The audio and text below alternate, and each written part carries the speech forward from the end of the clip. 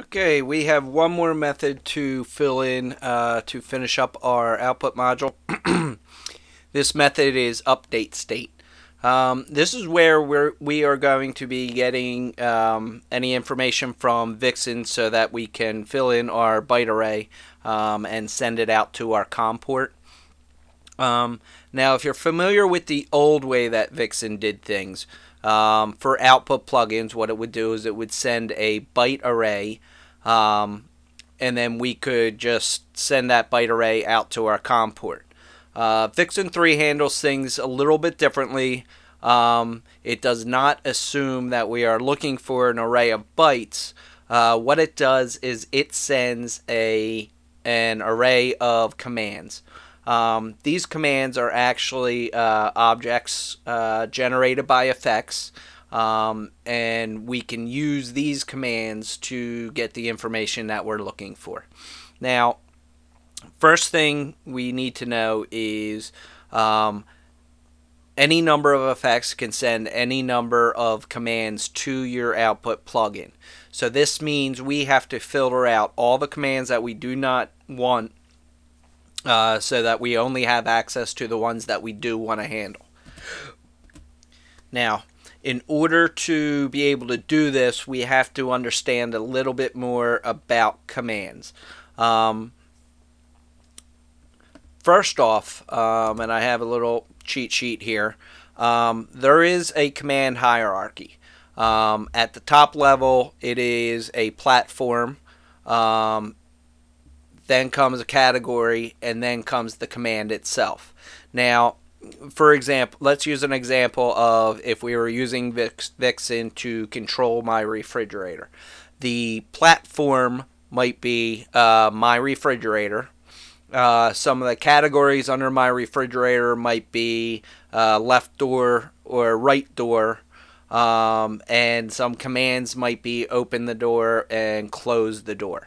Now, first of all, kudos to anybody who makes a funny comment about controlling my refrigerator. That'll at least let me know that you made it this far and hopefully are doing okay. But handling it this way gives us a lot of benefit over the old ways.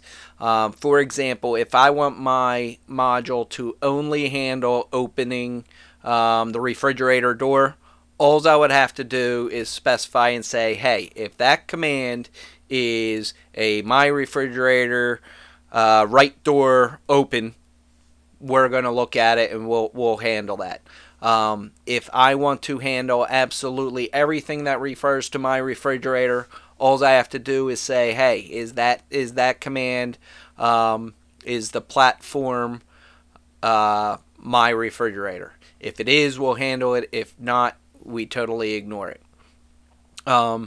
Couple things to realize: each command, when it's sent to us, has an identifier, a three-part identifier that states its platform, the platform it belongs to, the category it belongs to, and the command it belongs to. So, for example, if Vixen sends us a command to open the refrigerator door, we can look at that identifier and we can see that it is part of the refrigerator platform.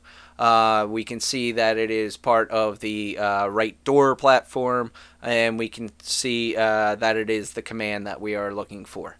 Now, also, each platform itself, each category, and each command has its own value to compare the identifier to. What that means is inside my refrigerator platform, there is a my refrigerator platform dot value. That value identifies that platform so that we can basically compare. We can say our command, okay, if our command is equal to my refrigerator dot value, we are going to use it.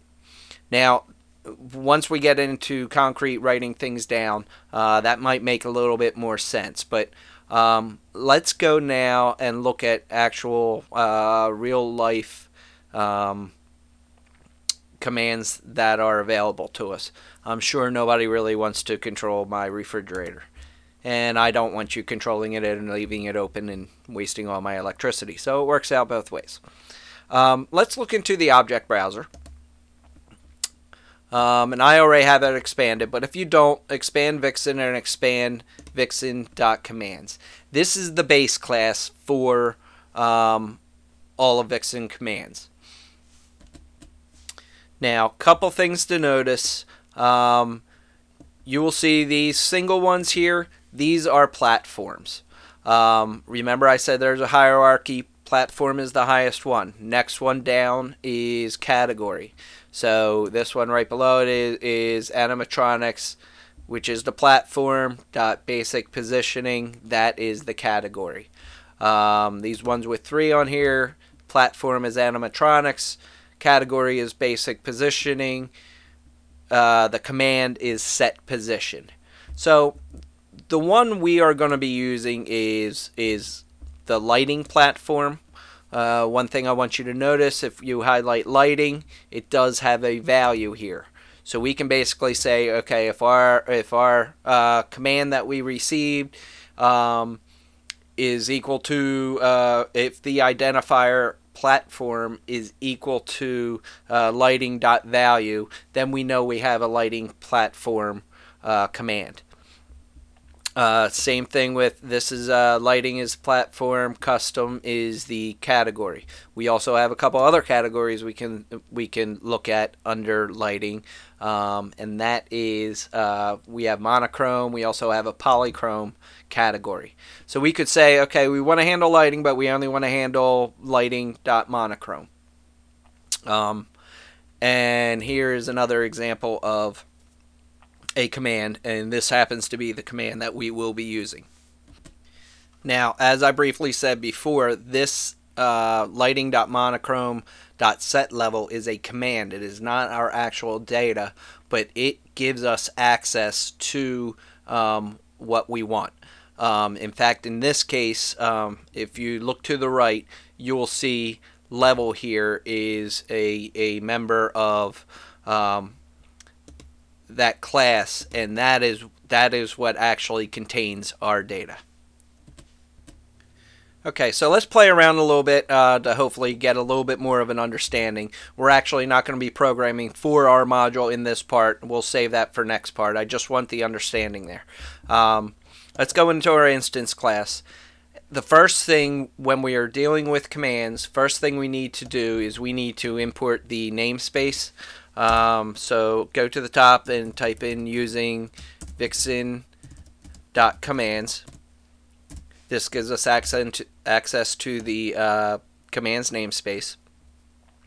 And just for playing, just so I can show you how we're going to do some of this stuff, let's make a command. You don't have to type this if you don't want to. This is actually not part of our module. And let's set this as output states 0. That is the first I'm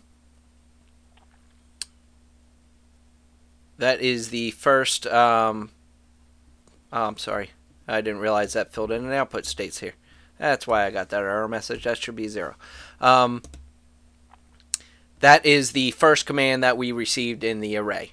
Now, like I said before, in our instance, we know exactly what type of command we are looking for. So we can simply say if the command we're looking at is lighting.monochrome.setLevel, and then we can go ahead and use it. Now, this is great in our instance, and it's simple, and it's the easiest way to go. So we will be using that. But in other modules that you might be creating, you might want to handle things that are at much more of a higher level. Say you want to handle the entire lighting platform. In order to do that, what you need to do is compare that command identifier I was talking about to the lighting platform value. So what you would do in that case is if command dot identifier, let's do platform because we're looking to handle the entire platform, is equal to lighting dot value. Now what this will do is any command that comes through that is of the lighting platform, we will handle. You could do the same thing with categories. If you just wanted to handle a certain lighting category, you would type category here, and you would set that equal to lighting dot let's say monochrome dot value.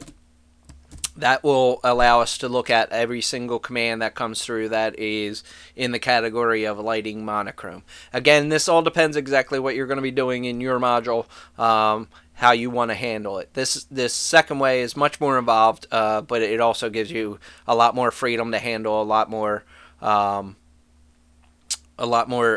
different commands coming in. Okay, so I think that basically explains what the categories are, or what the commands are, and how we're going to handle them. So let's just clean this up a little bit, and then in the next part we will actually deal with the commands that we need for our module.